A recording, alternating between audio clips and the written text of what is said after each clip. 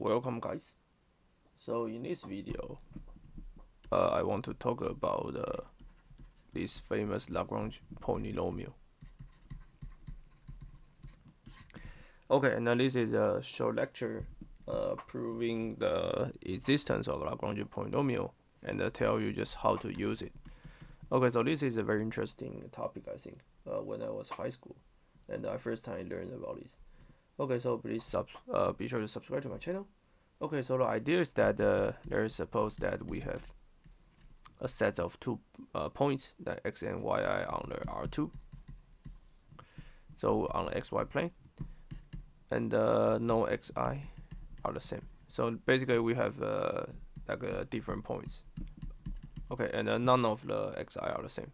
So no xi are the same.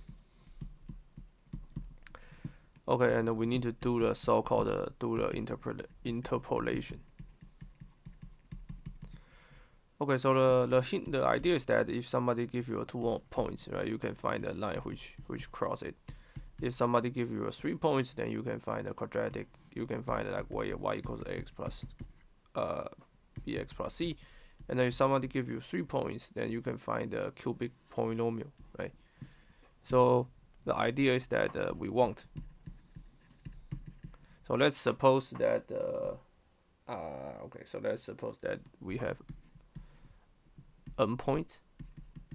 So we want to find a -1 degree polynomial such that, so let's call this polynomial p. Okay, so p of x such that pxi equal to yi. Okay. So the idea is that such polynomial, so let me just write down a definition. So such polynomial is called Lagrange polynomial. Okay, so basically the idea is that you just want to find such one, right? Such a -1. So for n equals to 2, it's very easy that you already learned in the high school that learned maybe elementary school that how to find a line which crosses these 2 points, right? But the idea is that we need to give the general construction of how such polynomial exists and why it satisfies all these properties. So the interesting thing is that how can one find such polynomial? So in the original, like the 2 points, right? So usually people will first compute the slope and assume that this line is called y equals mx plus b, and put the 1 point in to find this b. Okay. So the idea is that so for this Lagrange polynomial, the difficult part is how to construct it.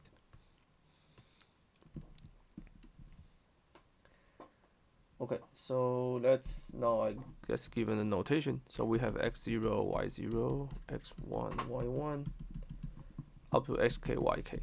Right. So let's suppose that we have k plus 1 points. So this just want to make the polynomial to be degree k. Okay. So how to construct this? So let's define the polynomial L, called Lx, to be, let's say, call it yjljx. Okay. And let's given Lj. So how to define this Lj? Lj is defined to be x minus xm. So don't worry, I will explain all the detail. Xj minus sm. For such that m is from 0 to k, but n is not the same as j. Okay, and the theorem is that Lxi will become yi, and L is degree that's k polynomial. Okay, so this is a fact.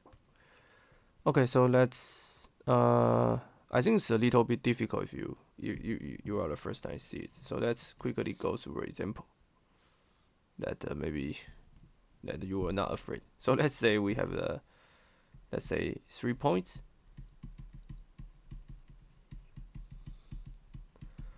Okay, so our L is basically y0, so x minus right? So x minus xm. So xm is from this.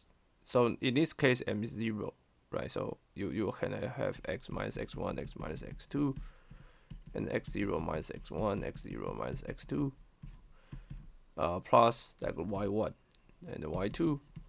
So for y1 is x1, right? So x minus x1.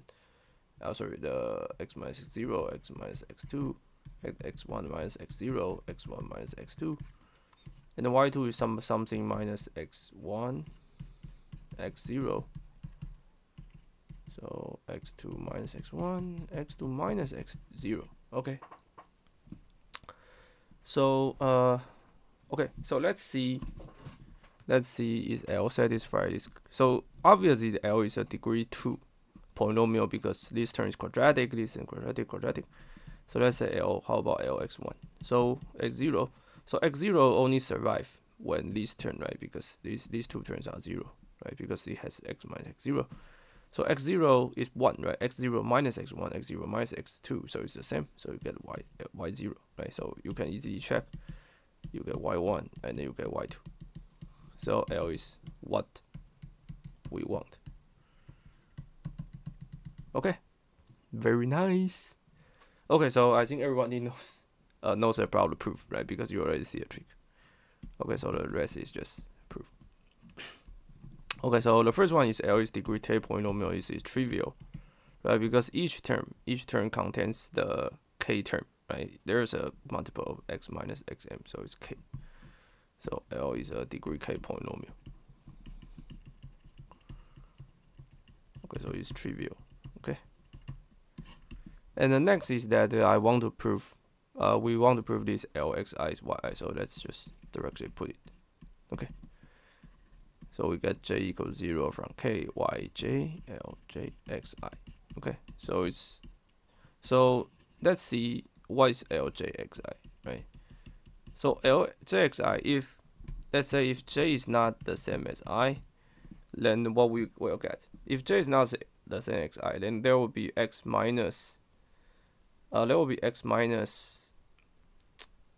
say. So if j is right, so if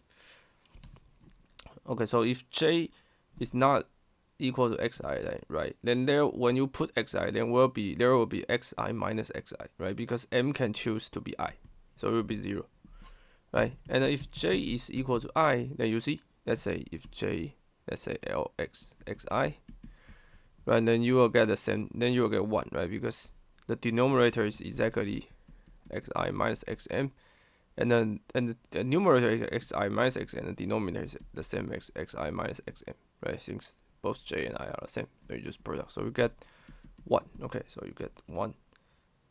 Okay, so that means Lxi. So this term is basically the delta ij, right? So only I the same as j survive, right? So this term is exactly yi. Okay, so if you see this, then you will see this is exactly what when we put x0, only these terms survive. These two terms are 0. When we put x1, only these terms become 1, and these two terms are 0. When we put x2, then these terms survive. Then these two terms are 0. Okay, so yeah, so this is what we want, and this is called Lagrange polynomial. Okay, so let me see whether there's a interesting thing we need to know. I think no. Maybe there's other generalization, but I think it's not suitable to put in here, right? So you can just check that you can also compute the derivative of prime, double prime, right? But I think it's not suitable for this lecture, because in this lecture we are just going to some elementary introduction to how one can produce so-called Lagrange polynomial and why it exists. Okay, so from this, we at least have the following theorem, right? So we have a theorem that if somebody gives you exactly k points, so that's k plus 1 point, and the xi and then not the same as xj, then there always exists. So this is somehow non-trivial. There's always exists k plus 1 degree. So there's always degree k polynomial. interpolate these points. Okay, so this statement is non-trivial that one can use Lagrange polynomial to show that there's always exists the degree k polynomial such that they pass all these points. Okay, so I think that's for today's video. I will see you guys in the next video. Be sure to subscribe to my channel.